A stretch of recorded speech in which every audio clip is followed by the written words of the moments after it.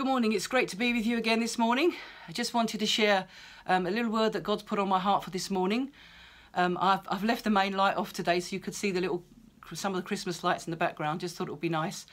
Today I was just thinking about the word that actually came to me when I was praying was, what can I give?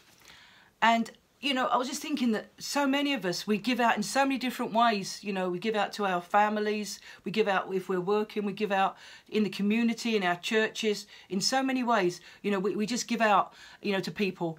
And you know, when you give out to somebody, it makes you really feel good. It just lifts up your spirit.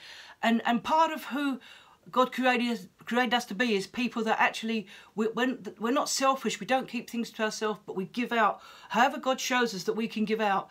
It's part of human nature to be able to give. And the Bible said it's more blessed to give than to receive. And that was the little word that was coming to me. And I was just thinking about quite a few years ago when we were doing mission and evangelism, an open air, and we were there for a couple of hours. And I noticed that there were a couple of ladies that were standing there for quite a long time, and one had like a tear-stained face, and she didn't have any shoes on.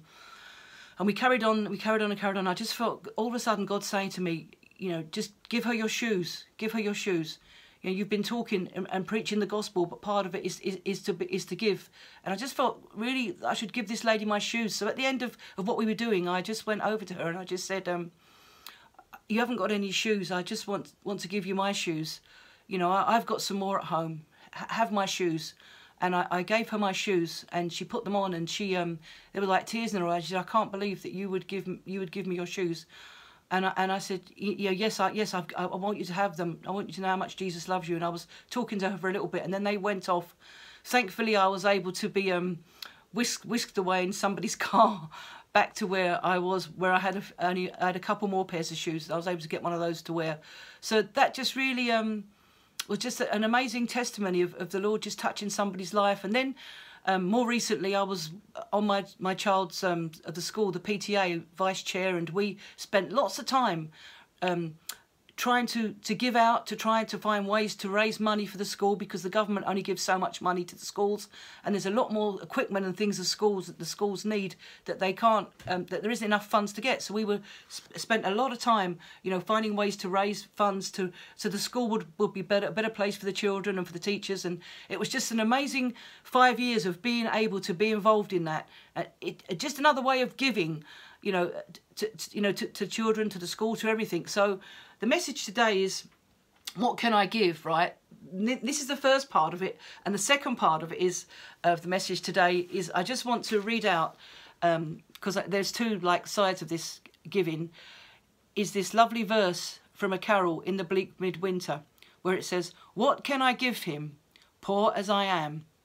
If I was a shepherd, I would bring a lamb. If I were a wise man, I would do my part. Yet what can I give him? Give my heart." I always think that's such an amazing verse in that carol. What can I give him, poor as I am? If I were a shepherd, I would bring a lamb. If I were a wise man, I would do my part. Yet what can I give him? Give my heart. And surely that is the message, you know, this time of the year. The Lord just wants us to come and give him our hearts afresh. And maybe for people that don't know the Lord, and you're wondering, what is Christmas about? Well, I can assure you, it's not just about getting drink and eating loads of food and getting loads of presents and, you know, all of that. But it's about Jesus, it's about the Lord. And the cuckoo clock's going off in the background. I'll just ignore that. So God just wants us to come and give our hearts and our lives to him afresh today. And that's what this little message is about. And maybe we just need to take time to make space, to make room for Jesus in this time, to just say, "Lord, I'm just coming to you afresh today, and I'm giving you my heart, my life. I just want you to be in the centre of everything I do at this time." And Psalm 73:26 says, "My flesh and my heart may fail, but God is the strength of my heart and my portion forever." So even if our heart and our flesh fail, God is the strength of our heart. He can give us that strength today. You know, sometimes we might blow it, or we might mess something up, or we might feel, "Oh, I've let God down," or we might feel condemned about something. You know, we can come back to the Lord. We can come back to him. And it says, my flesh and my heart may fail, but God is the strength of my heart and my portion forever. So if we need strength today, if we need God's help, he can be all of that for us today. And then I just want to read this from the Bible. It's, where are we? It's Matthew 22, verse 37. Matthew 22, verse 37. And this comes under the greatest commandment. Jesus replied, love the Lord your God with all your heart and with all your soul and with all your mind. And it goes on to say, this is the first and greatest commandment. So the Lord wants us to, to love him with all of our heart, with all of our soul, with all of our mind, with all of our strength, with our whole being. He wants us to put him in that first place. And sometimes things creep in, maybe like something might come in like an idol. Sometimes a car might be more important, or a person might be more important, or money or possessions. I'm not trying to judge anyone here this morning, but I'm just saying that maybe the Lord wants us to just come back to him. And if something else has creeped in the way of his place in our lives, we just need to come back and say, Lord, I want to come and I want to love you with everything that I've got, and just put you in that rightful place today. So Lord, I do just want to thank you just for this morning and being able to just share this little message today. And I do just pray, Father, we just want to come and just say that, that we have room for you in our hearts and our lives, Father, today. And we just do want to come and just give you the space, give you the place in our hearts and lives.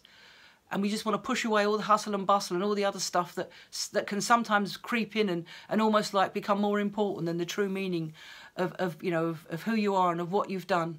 We just want to thank you for who you are, for what you've done, for the difference you've made in our lives, for the difference you've made in the world. Thank you that the light has come into the world. And all men must be born again to see the kingdom of God. We just thank you that you are the light of Christ and you've come into the world. We just want to praise you and thank you for that today. And we just come and offer everything up to you today. We just thank you for giving us the strength and help that we need. And we just bless you and praise you, Jesus. And thank you, Lord. Amen. Amen. Thank you for joining me this morning, as ever. And it's lovely to get encouraging comments and words from people, which really means a lot to me. To hear from people that they've been touched and blessed by God. And I will be on again tomorrow morning with another message. So look after yourself, keep safe, sending you lots of love. Take care then. Bye-bye now. Bye.